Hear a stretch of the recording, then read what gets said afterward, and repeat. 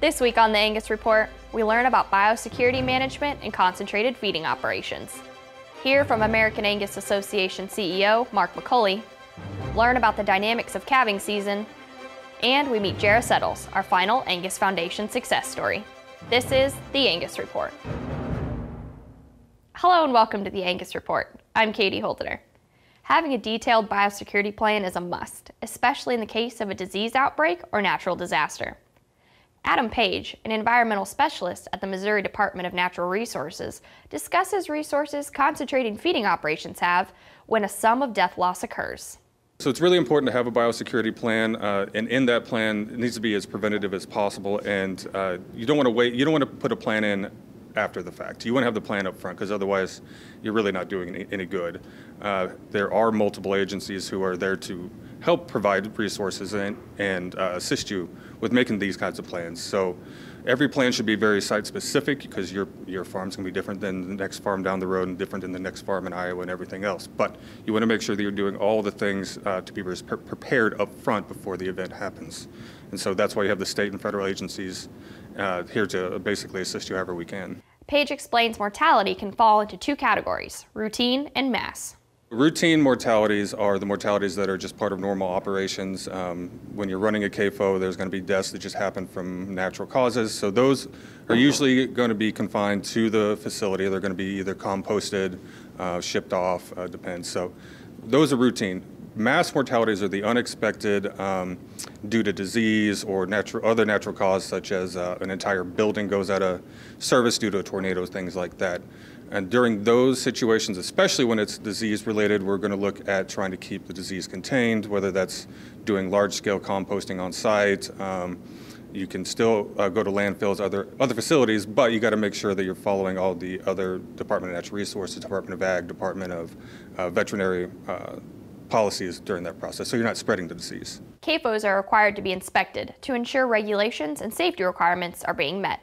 So when we go and inspect CAFOs, typically it's a permitted facility, so we're going to go and we're going to be inspecting based off that permit. So we're looking at things such as all CAFOs in Missouri are no discharge facilities, so they're not allowed to discharge any of the waste into the environment. So we're making sure that that's not occurring. We're also looking at the sheds to make sure that they're structurally sound, that there's not any issues with contamination or vector control.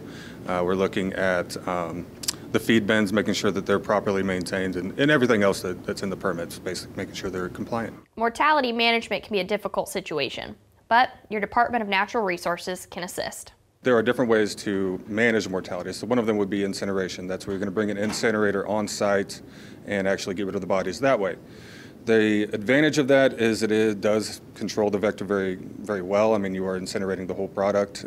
One of the downfalls of that is you do have the cost of having an incinerator on site. Those things use a lot of fuel and therefore cost money.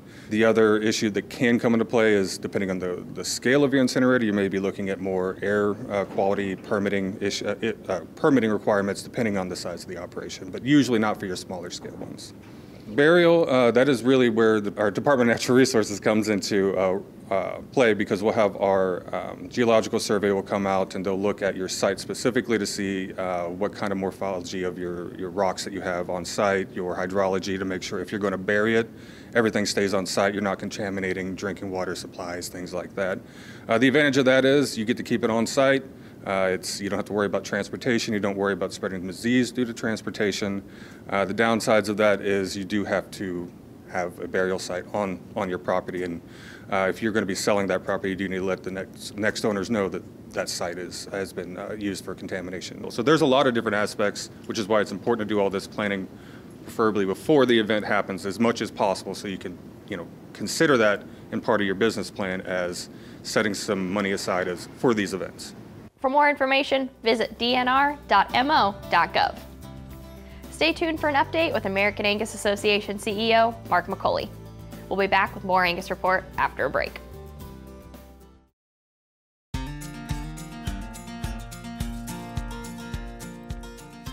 Welcome back.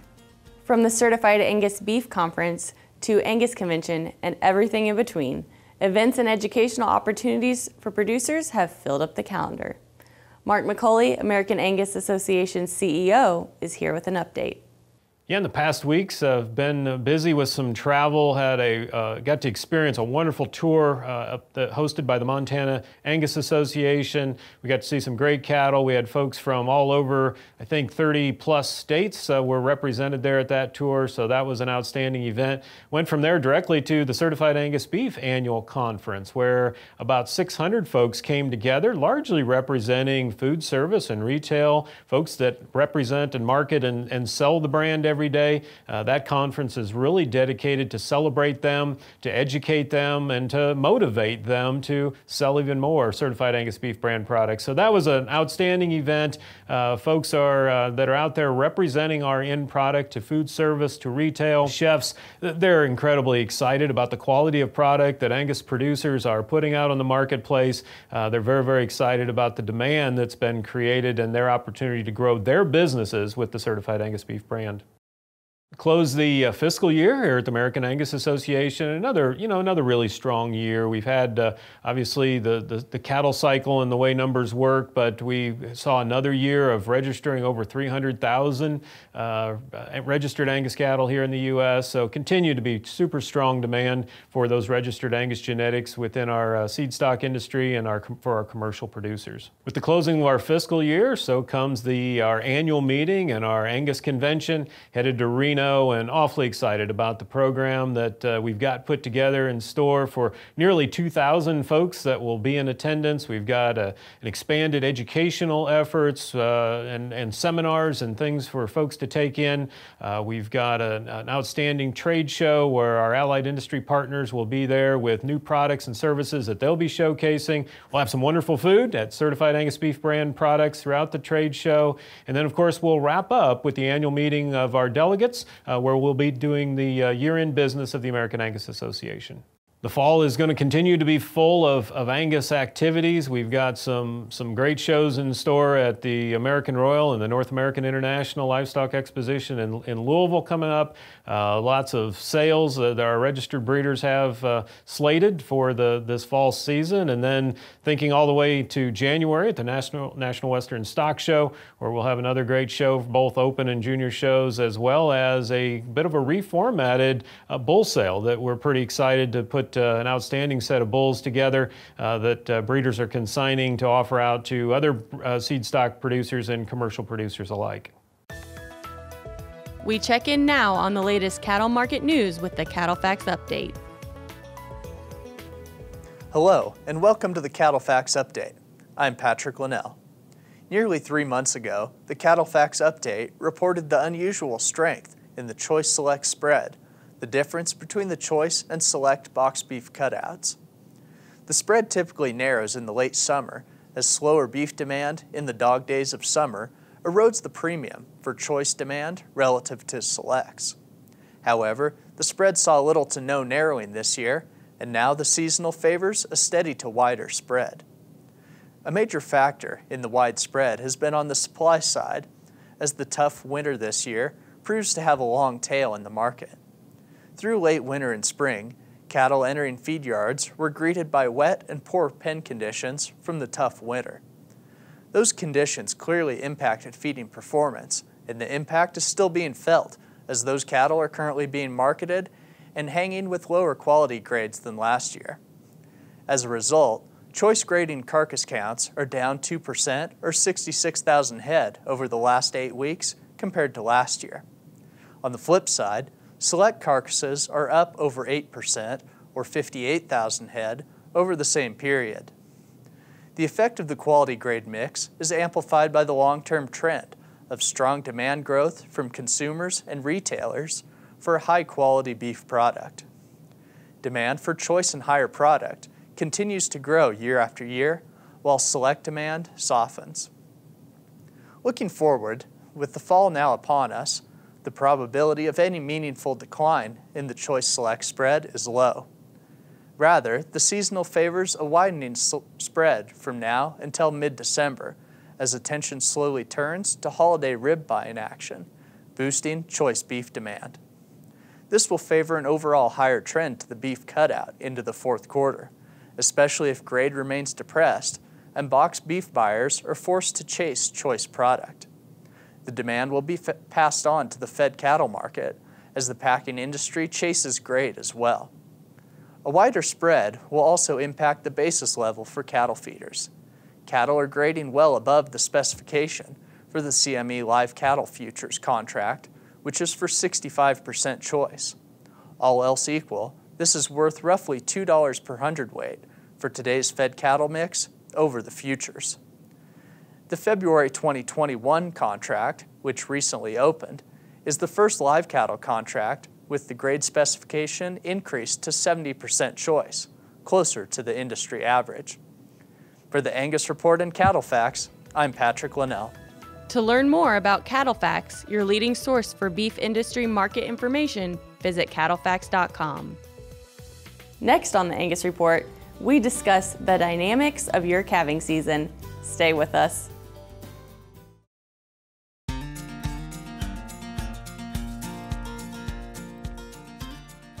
Virginia Tech is currently collaborating with the Virginia State Department of Corrections to study the correlation of calving season dynamics in relation to progeny performance.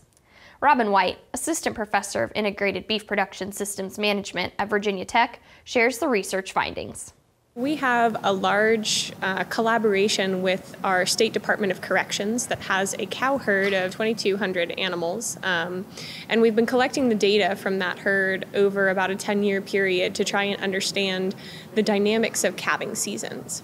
So we were looking to see whether those cows that were born early in a calving season, when we've retained them through their heifer period and through a first calf heifer, whether they are then producing calves that are born early in the calving season. And what we find is that if a cow was born early, she's more likely to have calves earlier in the calving season. We thought that that would translate to heavier birth weights on those calves as well, and we haven't been able to confirm that. So we're trying to do a little bit more querying of this database to understand exactly how this phenomenon of an animal calving early in the calving season confers to increasing both, hopefully, birth and weaning weights of those animals. White says management is the key to a successful reproduction program. Reproduction is not just a standalone thing, right? In order to have a successful reproductive program, you need to have successful management of your animals. You need to have an appropriate nutritional program to optimize their potential, make sure that they're in appropriate body condition. You need to be focusing on how your management is influencing what we're calling selection pressure. So a portion of that being, of course, your genetic management program. A portion of it is also things like culling animals that are not getting bred, i.e. pushing your animals into a closer calving season. And then, of course, the last component of successful reproductive management being integration of our different reproductive technologies, of which there are several. Research done in 2012 verifies higher conception rates on a female's first breeding cycle. When you're using an estrus synchronization and breeding protocol like timed artificial insemination, what we see is that you actually get more animals bred on that first breeding cycle. So you can expect to have about 40% of your animals bred in that first 20 days of your breeding season, as opposed to a natural service system where you can expect more of a bell curve. So you'd have closer to a quarter of your animals bred in that first 20 days. What they identify is because you have an additional 20 to 25% of your animals calving early in the season, you have that many more calves that have many, many more days to grow. As a result, the average weaning weight of your calves is heavier. I think that the difference in weaning weights in that study was something like 40 pounds. And so based on your reflective prices for that type of animal, you could expect something like a $60 increase in your revenues for each one of those animals. White says the timing of breeding affects weaning weights. So a follow-up study to the group that had done that timed AI study actually tracked animals over their lifespan in terms of reproductive productivity. And what they see is that change in weaning weights observed associated with those cows that are calving early in the calving season versus those calving later in the calving season is observed not only for their first calf, but actually for the first 5 calves they have. So this is an investment trying to get your animals, particularly those first calf heifers, and your maiden heifers, calving in the first 20 days of that season is going to have a benefit in terms of what you see in this weaning season, but also what you see in subsequent weaning seasons for those animals. That same study also tracked the longevity of those animals, and what they find is that those cows that are calving in the first 20 days of the calving season are much more likely to be retained in the herd. So at 10 years of age, I think approximately 80% of those animals are still in the herd, whereas those animals that are calving later in the calving season, perhaps the last 20 days of the calving season, more like 60% of those animals are still around. Our study at Tech is trying to confirm a lot of those results, and we're very early in that process, and certainly at this point our biggest challenge is lacking the weaning weight data, but we hope to pull that together over the next 6 to 12 months and be able to confirm those results. For more information, go to apsc.vt.edu. Stay tuned for another Angus success story. We'll be right back.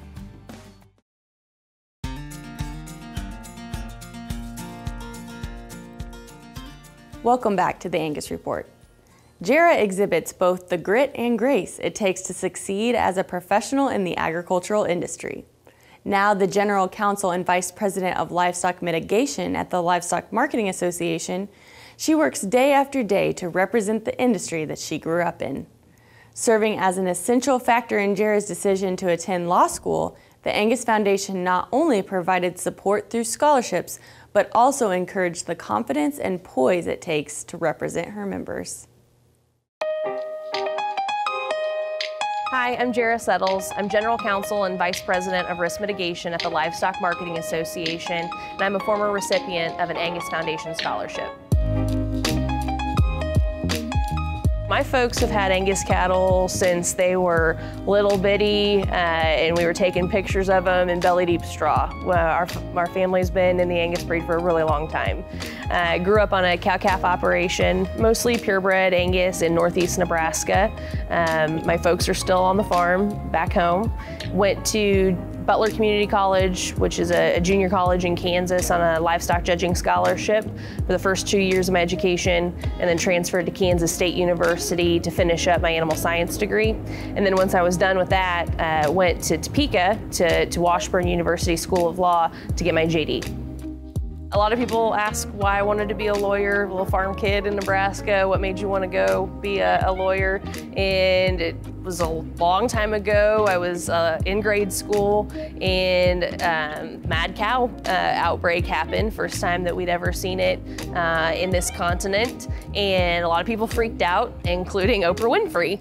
Oprah at that point was the person that a lot of America listened to, and she, in more or less words, basically warned people against eating beef. And I remember being so mad about it, even as a little kid, because that's not true, it's not right. And a group of Texas cattlemen sued her for those defamatory, or in their mind, defamatory words. Now I know why they didn't win, but at that point I told my mom, I was like, if I was the lawyer on that case, I'd have won that case for the beef industry. And so she told me, well, if that's the case, you better go grow up and be a lawyer. So that's what sparked the interest, thanks to Oprah Winfrey. We spent every summer going to junior nationals if it was close and made sense for us to go. So if you were at the show when Jara was a kid, where would you find me? A little bit of everywhere. My folks were huge advocates of participating in absolutely everything. We were not the people that showed up to junior nationals and unfolded the lawn chairs and sat at the stalls for the week. We were not those people. And a lot of times there was only a few Angus junior nationals that my mom and I even took cattle to. A lot of times I would go exclusively for the contests and for those development opportunities, just because the Angus Association has such an incredible program in terms of those contests and scholarships, etc. That's why we showed up. That's why we went. The cattle were always kind of secondary. They were always home raised. They always stood kind of middle of the class. We were glad to show up and show off what we could raise, but number one was participating in those contests. The Angus Foundation was essential to me reaching my goals. A big piece of what I wanted to do in making the decision to go to law school was whether or not I could afford to go to law school. My folks sat me down after I was getting done at K-State, and they said, well, you know, we've helped you a lot on this path to your education, and if you want to go on, we support you, but you know, a lot of that's going to be on you in terms of the finances of it. And so, you know, trying to figure out where that money was going to come from, and the fact that the Angus Foundation was there with respect to the scholarships that I was able to win through the Angus Association and the foundation was a huge burden off of my shoulders. I mean, it literally opened the door to me being able to afford to finish my education and go on through my educational pursuits. My parents are outstanding human beings. My mom and dad are everything to me, and I won't say anymore because I'll cry. Don't go. I love them. Sorry.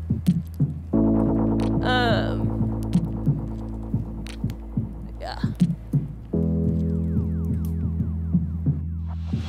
Delete that. So the Angus Foundation's core mission of youth education and research are so important to developing young people to come back into our breed and into our communities and into our industry as a whole. If we don't invest in these young people and welcome them back in and give them truly viable opportunities in terms of education and professional growth, they might leave us. And so if we can invest in those young people, invest in their education, invest in them as young people and develop that loyalty, I think that really is a drawing factor back home, back to the Angus kind of way of life.